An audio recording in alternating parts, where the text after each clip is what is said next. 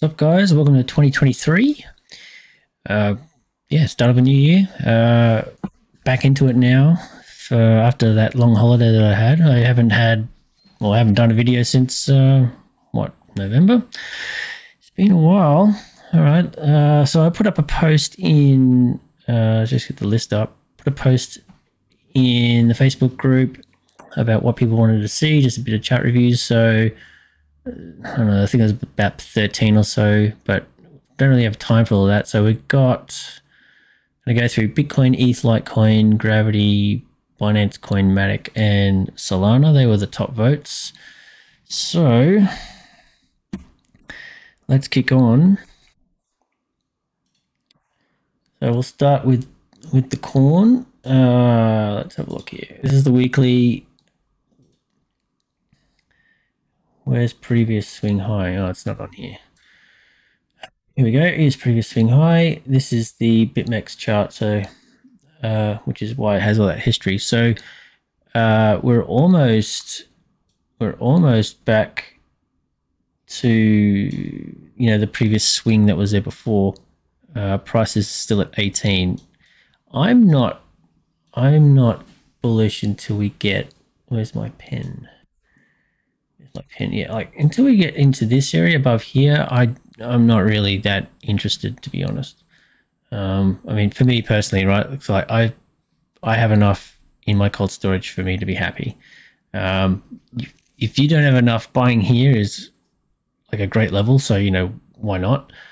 It is below all-time high retest though, so we could easily have price. Just zoom in a bit. Could easily have price every time.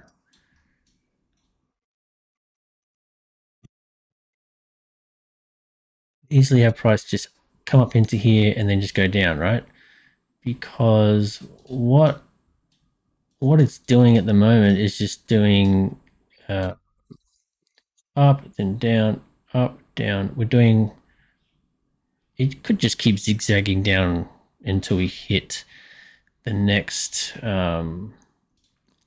level, which is like around here, so between 12 and 13. So for me, until we start printing higher lows, I'm not calling bullish. The stock market's still not the greatest. The Fed's still talking about rates and all of this stuff is correlated, right? So there's no point getting excited and saying it's the bottom. To me, it's not until price does that, or at least hovers here, then starts doing this, right? It's just not, even just from a TA perspective, simple TA, it's not. So like if we quickly look at the stock market, see even the S&P is still in this downward trend, right? It hasn't even broken this. So like it could, but it hasn't. So here you want to see, that sort of stuff. Are we going to get that? I don't know. I mean, you shouldn't be trading based on guesses anyway. You should be looking at what the chart's saying right now. And right now it's saying bearish.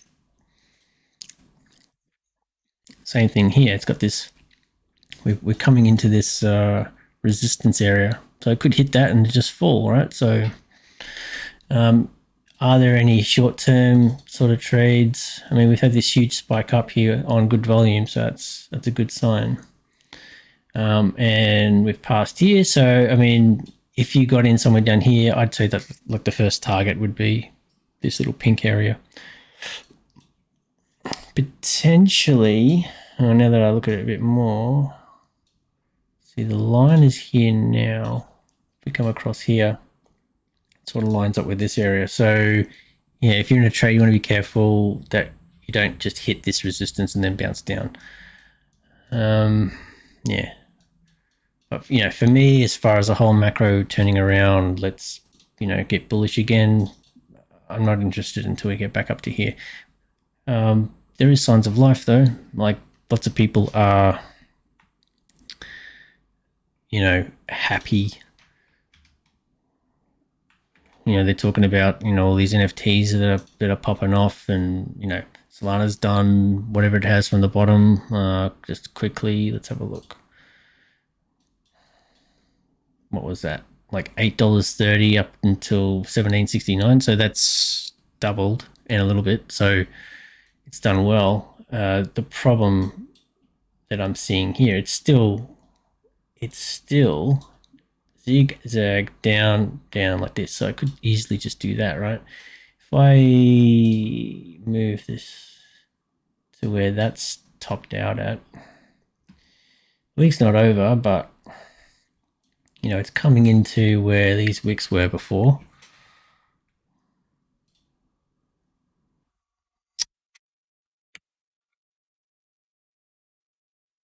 That's better.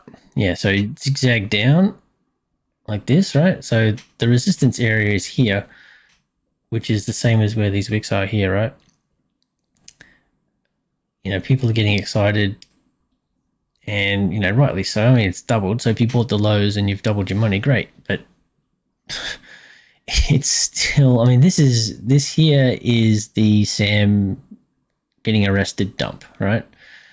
So until Solana gets back into the 30s,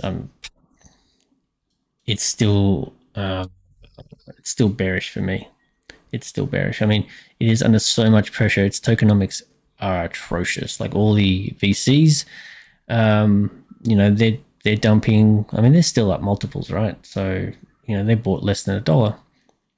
Why wouldn't you be selling? I mean, you'd be definitely selling, in these conditions, like being in the bear market that we're in. So, why wouldn't you?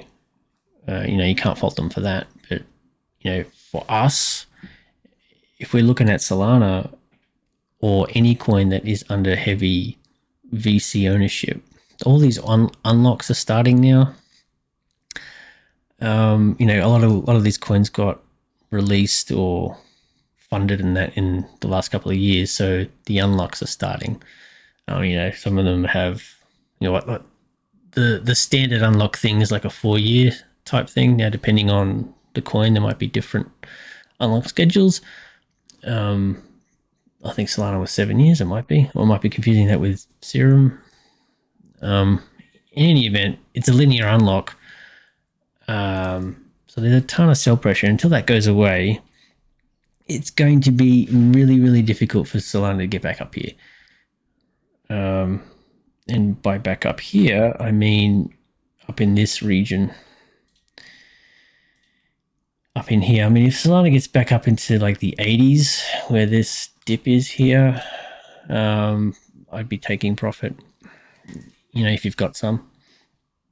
Because it could end up, this whole cycle could end up being like happened back here in 2019, right? So you've got the bottom here and it sort of recovers, and then it recovers halfway.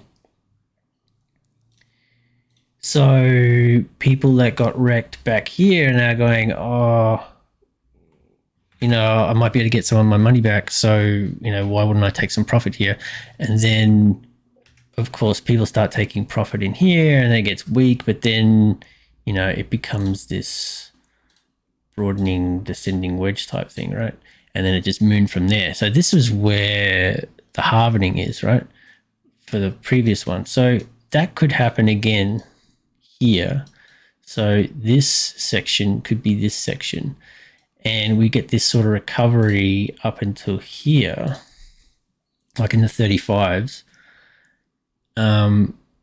So, if you were, buying high, if you bought high on Solana, on anything really, and it's recovered all the way back to the mid-range, you'd be going, thanks very much. I'm gonna bail now. And then you'll have all these other people that bought low or was DCAing and trying to reduce, trying to reduce their entry price, get it as low as they could, and they could be back to break even here, or maybe in a little bit of profit. So it could end up looking like that, like this part.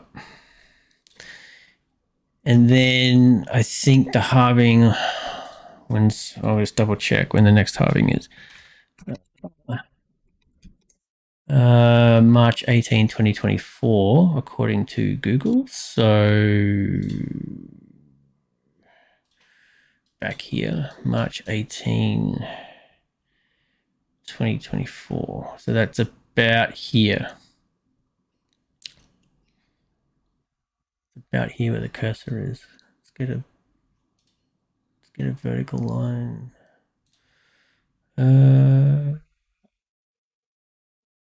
There. That'll do. So that's where the halving is. So we've got how many weeks? We've got 60 weeks. So a little bit over a year. Year and a quarter. So generally the price starts to improve before halving. Will that happen this time? Who knows, right? But if it continues to stay under here, I'm not interested. Like this is, to me, this area here is no man's land, right? You're either buying this order block here at 12K, like between, what's that, like 10 and 12-ish, right? Because there's nothing here but air. But the only thing that's holding it up is this little weekly bit here at 16. And then after that, it just dumps straight down to 12. So not for me. Yeah, for me, I don't know, if you're DCAing now, continue to do that. If you're not DCAing, then I wouldn't worry about it. I would, if price does get back to this area, then load up some more if you've got some money. Let's look at ETH, because that's in a different spot. Like the equivalent to the 12K on ETH is about $800, but it's had a good rally. But the problem is that rally's gone straight into resistance. So, and that resistance is also against this this trend line here, right?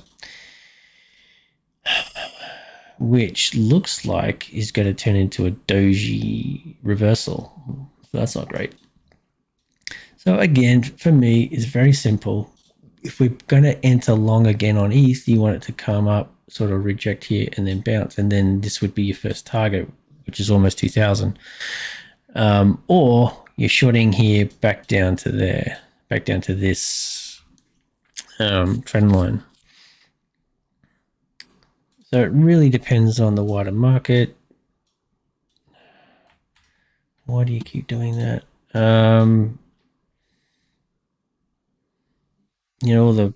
All the trend following RSI type stuff is all peaking. There's a lot of volume there, so it pumped up through. So, and it's sort of, it's hanging there. So there's demand there for some reason. So that's a good thing, right? But Bitcoin and ETH are all correlated, as much as the maxis would believe you otherwise, but it is. So what do I think? I think ETH is a wait and see. ETH is in this triangle here. It is stuck. It's behind resistance and a whole bunch of EMAs, so nothing really to do. It is looking healthy though. Yeah, it really depends on the rest of the wider market. What the Fed does and stuff like that. The next one, let's look at Litecoin. Litecoin, I think, is in a similar spot. Yep. So, it's right at resistance. EMAs. This is the Binance chart. Would have thought it had more history. Anyway, so yeah. So again, same. We want it to come up, back, and go, and then it'd be around here. Would be the first targets. Litecoin has a halving coming up, which I don't know. Maybe Google can tell me. Litecoin halving. Oh, not Bitcoin halving. I said Litecoin. Litecoin. Litecoin halving date, 30th July 2023. Right. Okay. So that is this the weekly chart? So that is probably, you know, around here, right? The end of where this drawing is. So 28 weeks. Yeah, so it's about 6 months' time. Is it going to have the same effect as Bitcoin? It might. The same maths are involved. Is the same, you know, community reaction? Is that going to happen? So there's a Litecoin halving. It's going to happen about here. One to keep an eye on, though, definitely, just because of the halving thing, right? But as far as buying it right here, I wouldn't be doing that because you're buying at resistance. Like if ETH breaks out and Bitcoin breaks out, Litecoin will follow. So, you know, watch it. But, you know, here's Bitcoin. It's sort of just peaking along with everything else, sort of topping out. So it might get some profit takers here because it's like pretty much straight up for the last 12 hours. Definitely going to be some profit taking soon. I'll leave GFI to last. BNB is next. BNB's just been going sideways. BNB is under huge FUD from, you know, all of this FTX stuff. There are people now questioning whether Binance is solvent and things like that. You know, there's been hit pieces and articles and stuff written about it. So yeah, I don't see much.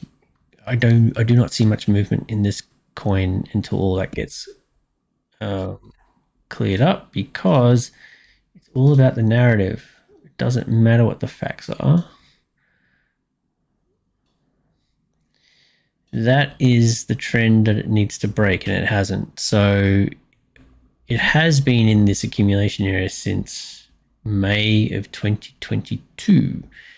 So that's a good 8 months just of sideways nothing.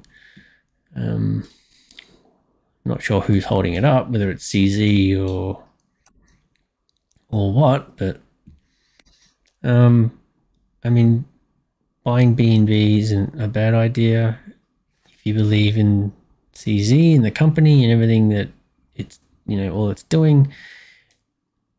The chart wise, it's in a bit of a meh spot, so you know, you want to clear all this, come up and clear all this junk, and then sort of, you know, and then go for it. So above 320, or you want to be buying at the bottom of the range in here at about 220. So it's just sort of in the middle of this area, and it's like, you're gambling here, right? So I mean, all trading is gambling, but I mean, you're really gambling here because it could just like fall back down to here. So at least with here, you got more chance of it bouncing than you do here. And that's all it is really, is just, you know, what's the probability of things happening. So there's more chance that it's going to bounce here, and there's more chance it's going to stop and get rejected here. And in the middle is like, well, it's in the middle. So just wait, be patient, right? Plenty of other coins and NFTs and stuff to buy. You don't have to do this. MATIC was the other one. MATIC kind of looks like BNB. If I just quickly go between them both, you see that? Looks the same, huh? So MATIC, that doesn't make sense. Let's have a look at this. And that's not really a trend line. It's not the greatest trend line in the world. But it's in a similar spot, right? So at least here, I guess it's at the lower extremities of the support area at 77 cents. And it's been in this range again the same amount of time that Binance has. You know, whatever that means, right? It's definitely correlated with BNB. The main talking points about MATIC is that they are buying up everything rather than, well, one of the narratives is they're buying up everything rather than developing stuff on their own. So they're buying, you know, ZK Snark technology, and they're buying up NFT projects to try and create a community, And the argument against that is that communities are just created naturally. You can't manufacture one. You can't buy them. You know, if you're looking at the NFT sales on Polygon, they are abysmal. That being said, that Utes DeGods thing hasn't finalized yet. We know they bought them for like 3 million to bring them over. That was the sweetener. I don't think they're over there yet. But they certainly, like Polygon certainly has a long way to go to get their NFT ecosystem going. So, I mean, ETH is the clear leader in terms of transactions and value. Solana is second easily, and then after that, there's basically nothing. So it'll be interesting to see if they can do it. Because eventually MATIC will run out of money. I mean, you can't just keep buying things and buying things and buying things, right? You're going to run out of money soon. And if nothing sticks, what do you do? There's only so many tokens that they can give to people. I don't know how much is in their treasury, but right. So something needs to stick for them, because DeFi is just dead everywhere. The only thing that's really going at the moment is NFTs and GameFi stuff, the new stuff, because DeFi is dead. Yeah. So would I buy MATIC now? No, not really.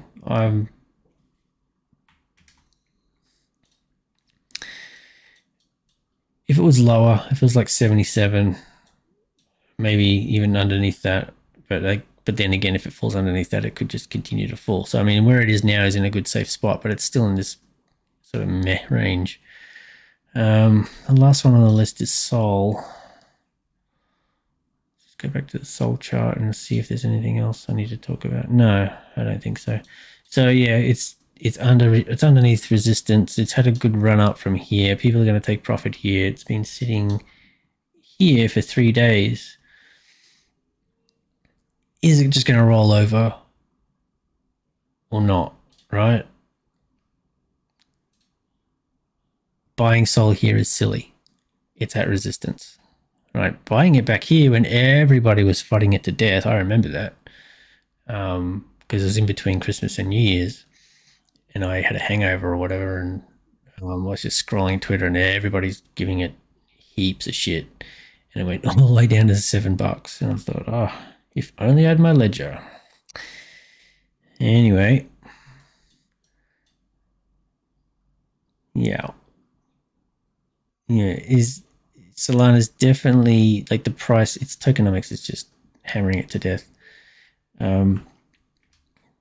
But you know, as far as activity is concerned, you know, there's heaps of wallets still running. NFT sales are still there's still millions and millions of dollars worth of NFTs being sold. So as long as that continues to go, it's fine. Solana DeFi, that's dead in the water. Like, the TVL is totally gone. There's not a lot going on there. NFTs, the phone, you got this new meme coin now, which is sort of trying to revitalize things. So the community certainly isn't dead. Yeah, but the coin is under so much sell pressure. So you want to be careful if you want to get back into this. So, you know, level by level. Now, the last one is Gravity, which was on the list. Now, the thing with Gravity is the biggest problem that it has is this number here. Now, this is Dex Guru. So this is one of the better ones for Polygon tokens, right? So don't go to CoinGecko or anything like that. They're not going to give you the right figures. So total liquidity in order to buy this thing, there's only $140,000 of total liquidity. That's it. So, and people are celebrating it going from the lows here up until the top, which was like 7x, which is great, right? But the problem is if you've got any sort of decent money in there, you wouldn't be able to sell it without huge slippage. So down here, I've got like 1 million GFI is $7,259, right? If you put that through in one order, it would slip at 5.5%, and you'd only get 6,800. And it gets worse the more you put in.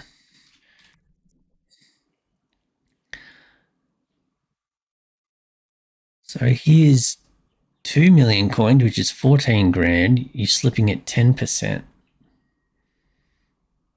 10%. Tell you what, it doesn't take much to really create a price on this. Like if I say 10 million, which is 72 grand, 35% slippage, right? 72 grand being half the token liquidity. Like $72,000 for whales or even semi-serious traders isn't a lot of money. So people that are buying this are only buying it in like maybe like 10, $100 at a time. Like if you can't see it here.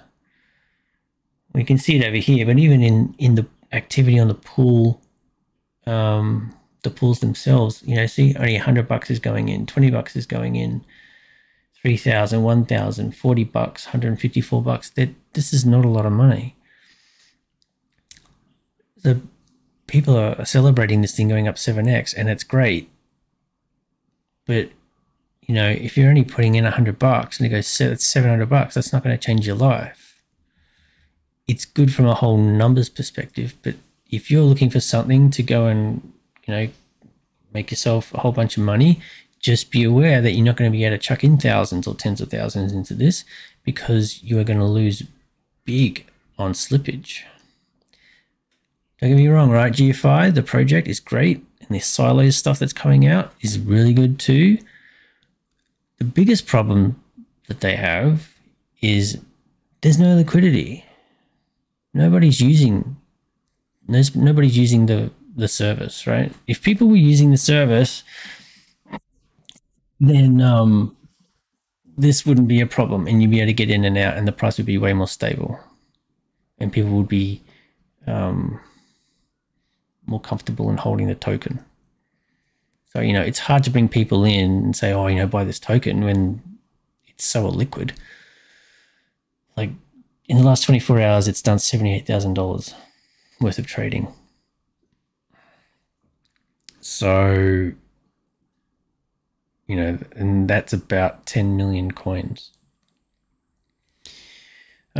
Those people that have been in Gravity since the start would be fine, because 80% of the tokens were given out to the community via the staking contracts, and you know, they've been compounding and everything, so they should be fine. Anyone that bought in the depths of the bear should be fine. Like even around here, like it's been in this area, what's it now, almost a year. You would have made, like if you bought Gravity anytime in the last 12 months, you've made money. The problem is, can you actually exit the position? So yeah, there'll be a lot of happy people right now.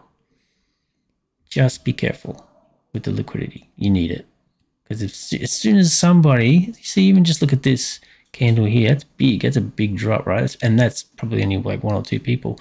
As soon as this starts to do this, everyone will get scared and it'll cascade all the way down, because that's what happened here. Doesn't take much on a low liquidity coin like this. So enter safely on this one. So yeah, I think that's it. That's long enough, I think. 1, 2, 3, 4, 5. Yes, that's 7 coins. Hopefully that gave you something to go on. A nice overview, high level sort of stuff. Once I start getting back into my trading, which is what I intend to do this year, you know, because I've sold, you know, I sold a lot of my coins throughout the year, and, you know, bought the house that I'm in, like this one. you know, so all my stables are basically all gone, and anything that I've got left over, I need to, you know, use that for tax and whatever. So I'm going to start trading a small account and then build it up. I've still got my cold storage stuff, but you know, I want to get you know, my stables back up again. So in order to do that, the best way will be, you know, doing trading with the NFTs or just alts. So we will concentrate on that going forward, I think. It's gonna be tough though, because everything's all choppy and crab market sideways. So hopefully, you know, the Fed will give us some good news, eh? Anyway, that's it for this one. Talk to you soon. See ya.